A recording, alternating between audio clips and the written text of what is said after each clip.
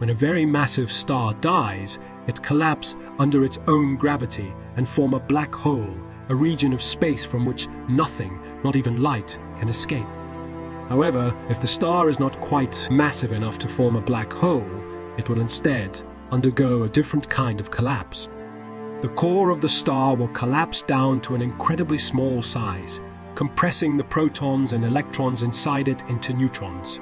This results in a very dense, compact object called a neutron star. So you can think of neutron stars as the result of a star that is not quite massive enough to become a black hole, but is still massive enough to undergo a catastrophic collapse that leads to the creation of an extremely dense, highly compressed object. But what is so special about them?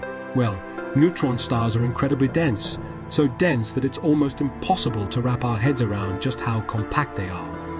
To put it in perspective, if we were to take the entire mass of our Sun and squeeze it down, it would form a neutron star only 10 kilometers in diameter. All that mass packed into a space smaller than most cities on Earth. But not only its density is incredible, they are one of the most violently rotating objects in our universe too. Some neutron stars are able to spin hundreds of times per second, emitting beams of radiation that can be observed as pulses of light, giving them the name pulsars. A rapidly rotating neutron star's ability to produce powerful magnetic fields is one of its most intriguing properties.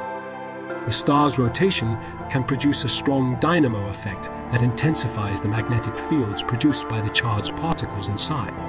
Neutron stars have magnetic fields that are 1 trillion times more powerful than the Earth's magnetic field, which may also cause significant radiation bursts and energetic particle production.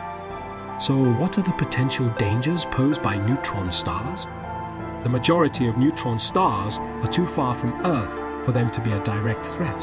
Yet, if a neutron star were to be close to our solar system, it might end up posing various dangers to Earth. Neutron stars emit an incredibly high amount of radiation in the form of X-rays. If one of these stars were to visit our solar system, we could be at risk of extinction even before it reaches us due to its intense radiation.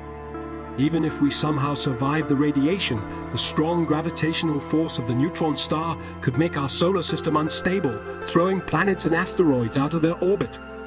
There is a high chance that one of these celestial bodies could collide with Earth, resulting in complete destruction. However, the chance of this happening is very low since the nearest known neutron star is 200 light-years away from us. But we shouldn't get too comfortable yet. This neutron star is currently moving towards us, and in 300,000 years, the distance between us and this star will decrease from 200 light-years to 170 light-years.